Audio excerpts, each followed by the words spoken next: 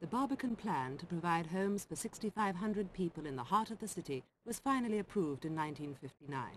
And boasted the city corporation, it's not designed merely for people to sleep in, but for them to live in.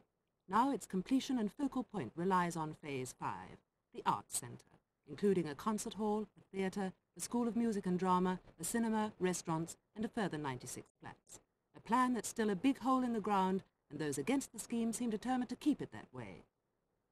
I personally don't think the city is the right place to have an arts centre. People may say I've got vested interests as a member of the Greater London Council, so I wouldn't press that.